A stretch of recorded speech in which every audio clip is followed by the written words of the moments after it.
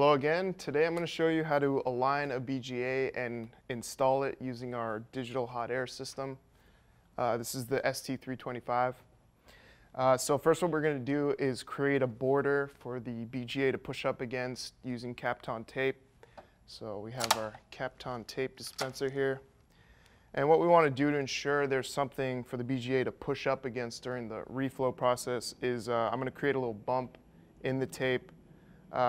So there's just more of a border there so it doesn't jump that. Obviously when you're hitting it with hot air, sometimes the BGA can run away from you. It's just something I've been trying.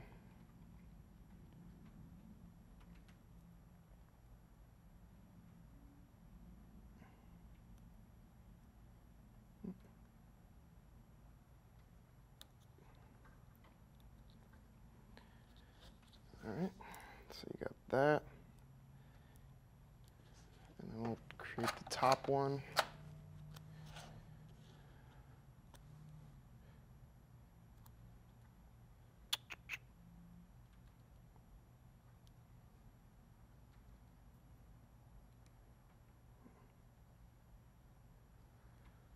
Okay.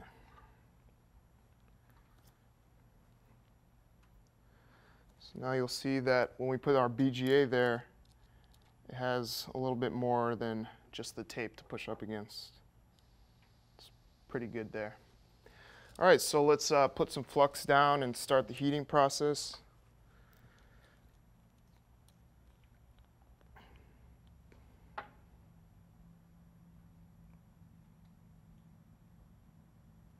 Should do it.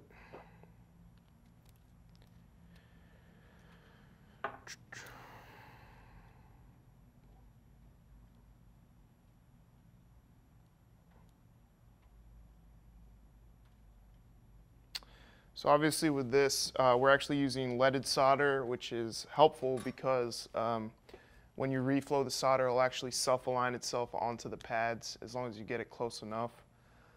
This does not hold true with lead-free solder. You'll actually have to put that under an X-ray and confirm the alignment there. So luckily we got the good stuff today.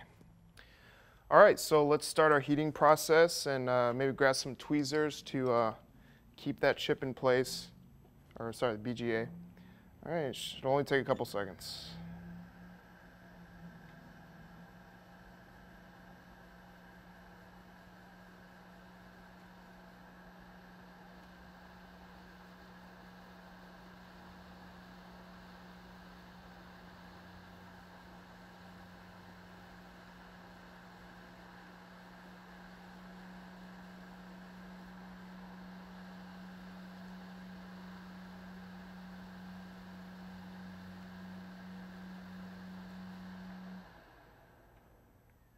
So that is definitely reflowed.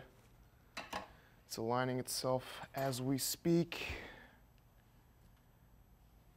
Let it cool down for a little bit. Okay. Let's pull the tape off. Test it out. There you go.